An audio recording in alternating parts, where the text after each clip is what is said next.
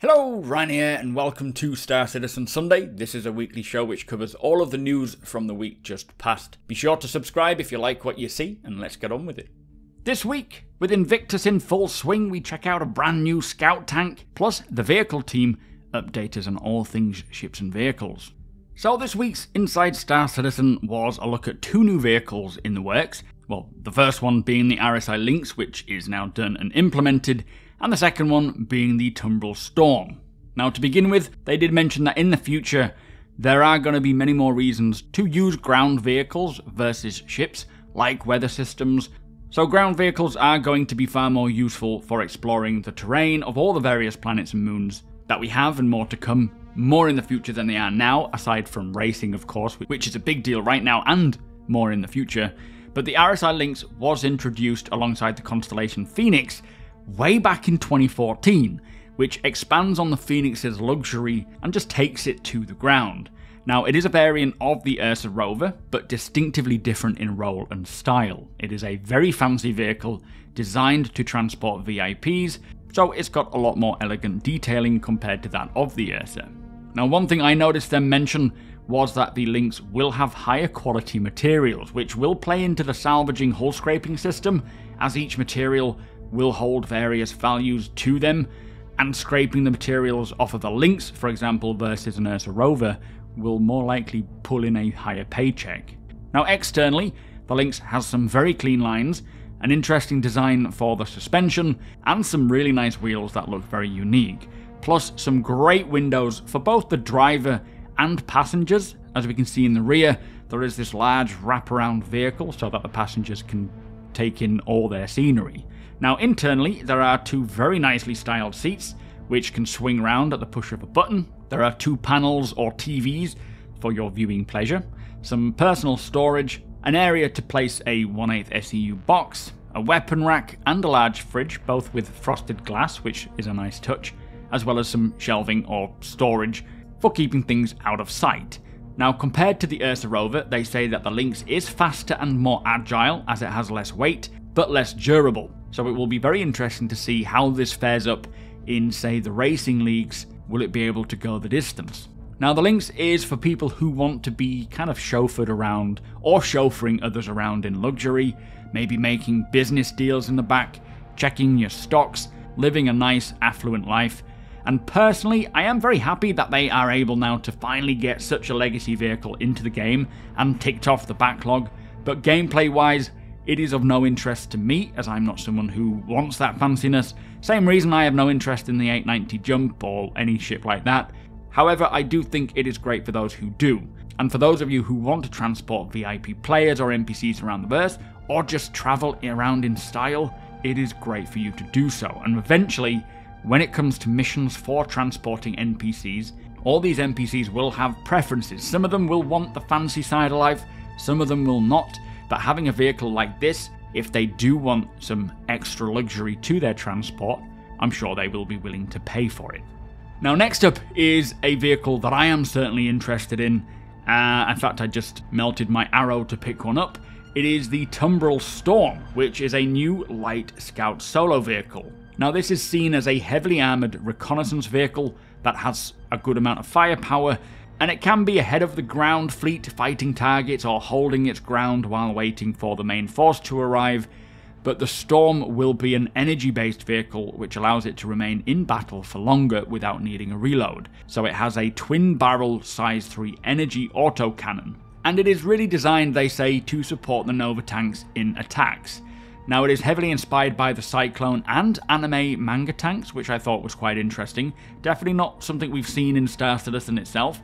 The interior space is very small. It has a seat at the front for one driver, with the driver's personal FPS weapon inside the left-hand front track housing, and some of the components in the rear left track housing and rear central section of the tank as well. There is not any more interior space, but they did say that as they were creating it, they made sure that all the issues that we are seeing with the Nova tank, like how it navigates over terrain or enters and exits the ship hangars, were resolved before it entered into full production. And right now, the Tumbril Storm is currently finishing up Greybox, and they have completed the animations and are doing the material and detail pass on the tread housing.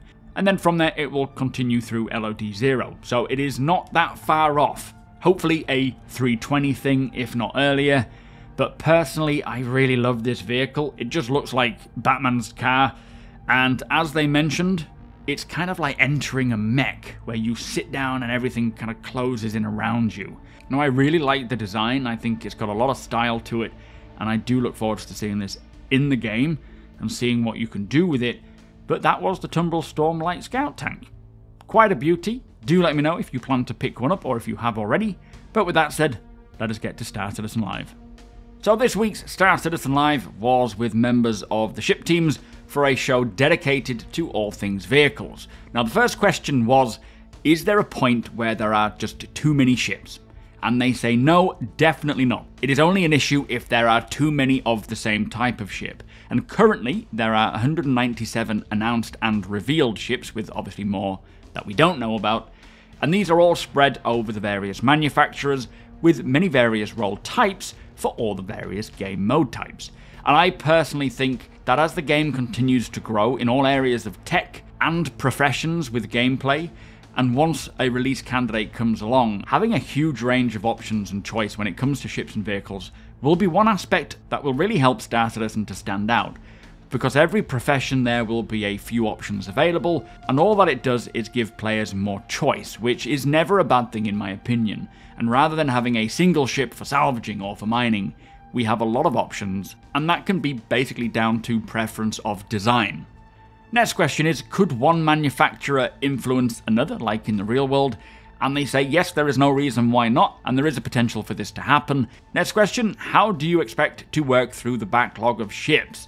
Now they say over the last year they have been working to make the ship pipeline much better and more refined, with the last few ships going through this more refined pipeline. However, the bigger ships, like the capital ships, they do need a lot more resources to get them built. And where they are trying to get to is a point where they can still deliver the same amount of ships and vehicles that we have now, but also tick off 1 to 2 capital ships a year, which ultimately just requires more staff. For the last few months, they have been expanding the ship teams, as we have seen with the new Montreal ships team, plus they are looking for more vehicle artists in the UK. So, as usual, it is all about the available resources, and by that they just mean staff. More staff means that they can get through the backlog while continuing to produce more vehicles for release now, and of course if they can get to 1 to 2 capital ships a year, that would be very nice. But as we can already see, CIG are setting themselves up to build a bigger workforce with, I think, the Manchester studio. I think there are currently about 800 plus staff members across all the studios, but they did say that the Manchester studio alone can hold up to 1,500 staff. So as the game continues to develop, they continue to hire new people with these new incentives for training as well.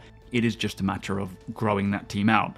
And leading on to that, the next question was to do with what is the purpose of the Montreal vehicle team, and they are really just additional resources to initially help work with the backlog of the ships, as well as get new ships out, but they are currently getting up to speed and learning the pipeline, and once they're there, they will continue to build out that ship team, and that will also help to tackle the backlog of ships, as well as continue to build out new ones. Now, the next question is there any progress on ship modularity? Now, if you don't remember, or if you weren't around back in 2014, ship modularity was actually the last stretch goal when they reached $65 million. And it is kind of a legacy piece of tech that a lot of ships are affected by. And he says that there is some very good news that with the Hull C's development, they have figured out the last hurdle, which is the ability to have object containers loaded as items onto ships. Now, the issue holding them up was that the items in these object containers, which are essentially the assets inside a section of a ship that could be swapped in and out, they couldn't communicate with the rest of the ship when they were swapped in, and now they do. So now there is nothing technically stopping them from introducing ship modularity or more modularity, and this is a huge hurdle to overcome, and although it doesn't mean that it'll all come at once now, as resources are still required, so more team members, but technically, ships with modularity like the Caterpillar, the Carrack, the Retaliator, the Vanguards, and obviously the Galaxy being one of the newer ones, are now possible, being able to swap out large sections of ships to change up its role entirely. So really happy to hear that this legacy piece of tech is now worked out, and ship modularity can finally come along. Now, the next question was to do with physicalized damage and how it's going. And John Crew says, leading on from the last question, this is the second part of good news. It is under heavy active development, he says, with the physics team having done a lot of work in the last 6 months on it. And they are now at the point where other feature and gameplay teams have joined them, with the vehicle content team providing assets with ships set up in this new way that utilizes the physical damage tech. But he did say that this change is not just a vehicle thing, it is an everything thing. And basically it is changing the breakability system for everything, so vehicles, props, environments, and so on and so forth. And they are all working on it at the moment, and this system is called Maelstrom, which is something we have heard about in the monthly reports. It is not a new ship of any kind. It is the system, this new physical damage system. Now, this is certainly going to be a huge change to the game for many areas, as it will mean that damage from all the various weapon types, and more to come in the future, will realistically and physically damage things like ships, the various props that we see in the environment. And although they did say it won't necessarily be applied to everything due to performance constraints, I really hope that they still intend to apply it to things like FPS armor. But this Maelstrom system is what John Crew was referring to as the apocalyptic change that will just move away from basically any form of meta and to a realistic, physically based damage system that will change up many tactics that we are using today. So very happy to hear that both this and ship modularity are now at the point where they can slowly begin starting to roll this out. This is great news, as this is two huge pieces of tech that have been in the works for a long while and pretty much been a bit of a blocker for a lot of systems. So here's hoping we get to see this roll out pretty sharpish. Anyway, next question is, what is the state of the ship tractor beams and their large cargo counterparts? Now, they say that the ship tractor beams have had a lot of work recently, with multiple vehicles having their implementation set up. Currently, it is working from a vehicle setup standpoint, but there is still work required from the EUPU team, who are the ones who are technically delivering them. So the ships that need them have them, but the gameplay associated with them is still requiring a little bit more work. And size-wise, they did say that the EUPU team have decided to make the ship tractor beams more akin to component sizes rather than weapon sizing, so the numbers will have changed, but what they can lift will still be consistent to what they were originally intended to lift. So for example, the biggest tractor beam is a size 3 tractor beam, and that is for moving ships, so like the Argo SRV, and then you have the size 2 tractor beam that can move containers up to 32 SEU, and then I suppose size 1 will be anything up to they didn't mention, but to a certain size. So this means that the Caterpillar, the Cutlass, the Nomad, the 315P, and the Constellation Taurus are all now set up and ready for the tractor beams to be integrated. And they are likely working to get this set up for the bigger cargo changes coming in this year, I believe from 320 onwards, and then it will make its way into the PU when ready. So another big win there. Next question is, will there be a way to dock the Reclaimer to a space station? And they said they originally wanted the Reclaimer to be capable of doing that when they first brought in the docking system, but there was quite a few bits of work that needed to get it ready for that, which is to do with geometry, being able to move things out the way and replace the locations of things. It will get done, they say, when they get the resources to do that, and they also did mention that the Reclaimer does require a bit of a rework, like the rear cargo lift, that needs a lot of attention. So nice to hear that they're addressing some of the issues with these ships. A shame it needs to go through a bit of a rework process, but ultimately it will come out better in the end. Next question is simply Apollo ? Which the RSI Apollo is your multi-crew medical ship. Now this has recently had one artist working on it in pre-production to get all the unanswered questions about it answered, so that it's ready to go into production when the resources free up. And the same kind of goes for the Polaris. Now, this is also in pre-production. They are investigating it now, as with all capital ships, they want to tackle them in a way that allows them to scale up and do them all much quicker. And the last couple of weeks, they have been breaking down what this ship is, its concept, and what is going to be involved in delivering it, and it will go into full production very soon. So basically, they are just figuring out its foundations to make sure that when it goes into full-scale production, it is a smooth ride as possible. Next question. Some ship designs have flaws with component swapping, especially as some components just won't fit through doors or airlocks. What is going to happen here? Now, this is partly to do with the gold standard pass on ships that we have seen. For example, the Retaliator has had its airlocks and its doorways widened to allow items to pass through, but also some internal components, so size 3 and above, are not meant to be tractor beamed in and out of the ship, and they will require a space station or a dry dock in order to extract them. So basically, any component size 0, 1 or 2 can be taken out with a tractor beam, and they will make sure that if a vehicle doesn't allow that has those size components, that it will, when it goes through its gold standard pass, that will be ensured that it works, but anything bigger than size 2, like size 3 and above, will require more of a repair station. Next question is, the C1 is said to have a size 3 tractor beam. Does that mean that this ship will be able to tractor small vehicles? And they say no, the tractor beam will be changed to size 2, which is to tractor anything up to 32 SCU boxes. So the sizing number has changed, but its capability intention is the same. Next question is, what does the Fury and Cutter shutters mean for the Carrack? So if you don't know, the Fury MX has a kind of a blast shield.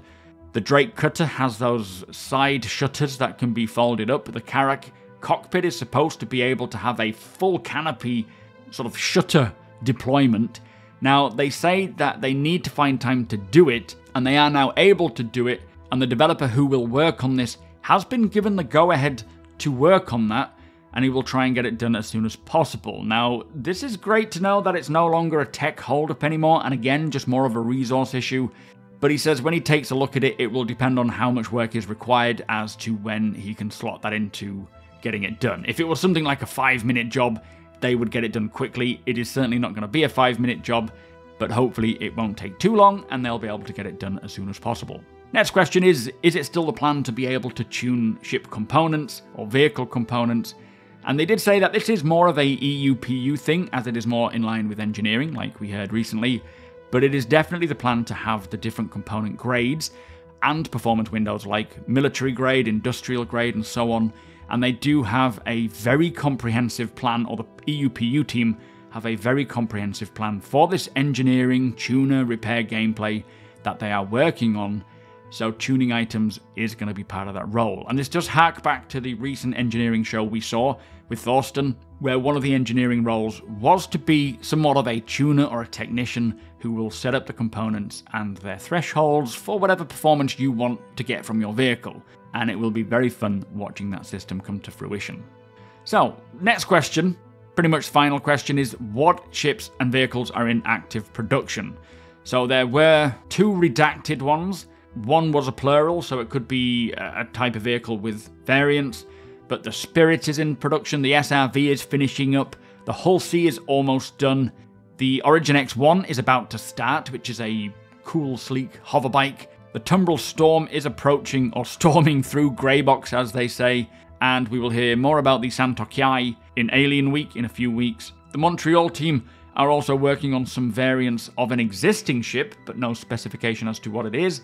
The Retaliator is getting worked on, and alongside the G12, which is a ground vehicle, another wheeled ground vehicle, that will be going into production soon, as well as the Polaris, the Apollo, the Gatak Raylin, and the X1, as mentioned recently. Now, in regards to the Banu Merchantman, this I suppose is the bad news of this show, and the backlog of the other ships. They say their plan is to start with RSI and get the Polaris done, then the Perseus and the Galaxy, with those 3 coming along, I suppose somewhat one after the other, as they will all share similar assets. The issue with the Banu Merchantman is that everything is unique in that ship, so it is a huge time investment, and with a few members leaving the crew, this has also held up the development of it. And all the time they would put into it only affects the Banu Merchantman. It doesn't actually apply to any other ship.